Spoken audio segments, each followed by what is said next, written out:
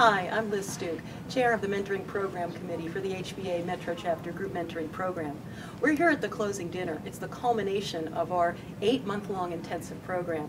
And while we have some materials that you might want to take a look at, some brochures and whatnot, we also wanted to give you a feel for exactly what it's like to be in this program and what can be gained. So we have some mentors, mentees, and some of our coaches who have volunteered to say a couple words. So let's go find them. So I encourage everyone to volunteer within this organization. You get back so much when you give, so it's really a great opportunity. We've made decisions as we've gone along. We've kind of evaluated the program and monitored it, gotten very good feedback from folks, and made changes along the way. There's an amazing group of mentees and mentors. The mentors that came in had tons of experience as well as energy and commitment. The mentees as well came with a huge amount of enthusiasm, really wanting to move forward with a level of commitment that I hadn't seen before. From the first meeting and dinner, we just really hit it off. There was a great chemistry. We had a lot of fun, but we also got a lot done during the course of the program. It's extremely valuable, but you have to be engaged. You have to be ready to be proactive in this experience, because if you're not, you're going to miss out on a lot.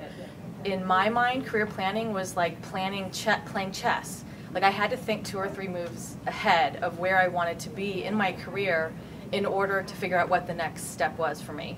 And I came away after that first meeting realizing that it's more like skiing, and it's this sort of controlled slide through your career. You hit some bumps along the way, but you maintain control and you eventually get to where you're going, but that you need to be a little bit more open to the possibility and to opportunities.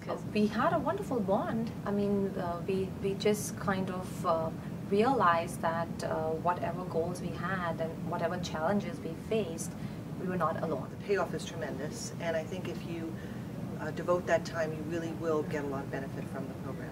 Through the active participation of my team, I was really given new ways in terms of taking an approach to a project that I probably hadn't done in the past. I learned from all of them with regards to various paths and folks to talk to. I just had to get ahead, I guess, if you want to say. And now I'm a member of organizations and professional groups, and I'm networking in the right place, and I feel I really accomplished a lot into that direction I was looking for.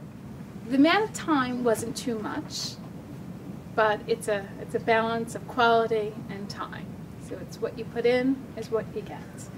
We have another person that achieved her goal and got her position, managed to achieve additional goals within that position, so it's really set up not only for more positions within her company, but I think it's set up to be a mentor next year, not a mentee. That's what's really exciting. And the Healthcare Businesswomen's Association Metro Chapter has done an outstanding job of putting together a program that's really substantive and has helped many, many women. We're looking forward to many years of this mentoring program, and we thank you all for participating. So come join us.